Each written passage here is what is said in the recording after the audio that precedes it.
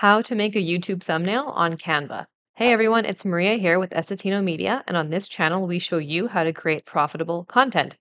All right, so if you want to make a YouTube thumbnail on Canva, it's pretty easy. So you want to open up Canva here, go all the way to the left, click on create, and then you'll see here what would you like to create. Now you can type in YouTube thumbnail. You can see here that it's already one of the first options, so you might already see it underneath because it's a very popular tool on Canva, but you can also type in YouTube thumbnail and then you'll see that it pops up here. So we'll click on that. Once we open it up here, you'll see that it automatically gets you to the right dimensions that you need for a YouTube thumbnail, which is 1280 by 720.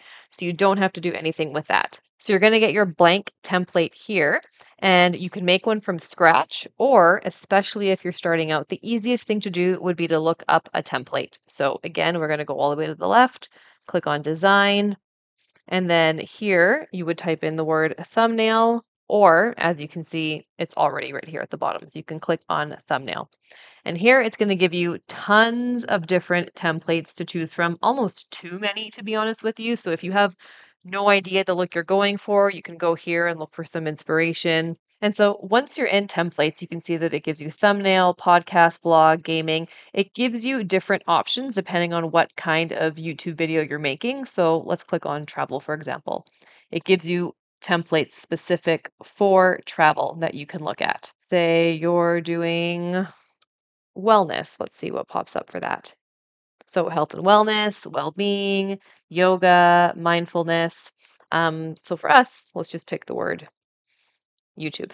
So let's just pick the first one at the top here. So it automatically goes right into the area here that we're going to be working with. And from here, you can play around. You can change colors. You can change images. You can change text. You can change fonts. All of this is completely customizable to your liking. Maybe you want to change nothing. It's completely up to you. So let's say I want to change the title. You would click on the most, and then let's type in how to, and then here, make a YouTube.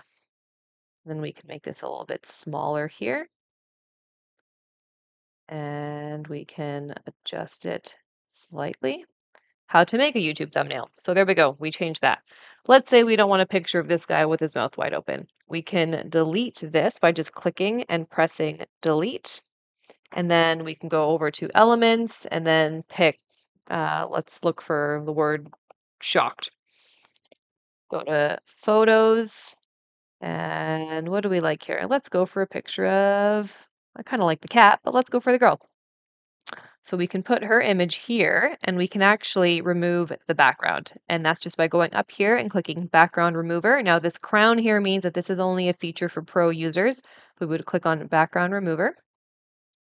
And we can make this a little bit bigger here. And also let's just move this over so it's easier to click and move her around. And let's say we even wanted to edit how she looks. We can go to edit and we can use some filters here. We can add a shadow. Why not? Let's see what that does. Let's put a bit of a glow behind her. Why not? And there we go. So we've edited that. Now let's say we don't necessarily want the background color to be red. We can make it purple. We can make it yellow. We can make it white. We can make it so many different things. This kind of, goes a little bit more. Let's go for this color here. And you can add elements if you wanted to, like if you wanted to add, stars, let's say, go to graphics. And, we can add this in here somewhere. And I like it. So we'll add it again down here for a little bit of visual interest.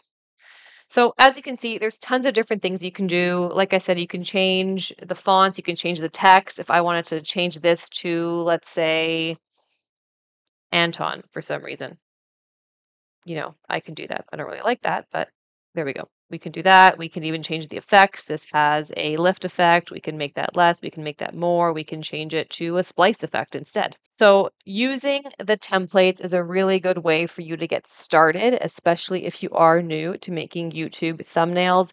You can duplicate this whole thing as well. If you wanted to use the exact same template for a bunch of videos, you can just click on this little icon here that says duplicate page. click on that. And now, if you wanted to, you can just change this text to whatever other topic it is that you're making. And then you can change these elements if you want to. And it just makes it a lot easier to bulk design and make a lot of different thumbnails at the same time. Okay, so I hope this helps. It's a really straightforward way to get started on making YouTube thumbnails on Canva. If you've enjoyed this tutorial, please let me know in the comments below or by hitting the thumbs up button. That would be greatly appreciated. Thank you so much for watching, and we'll see you in the next video.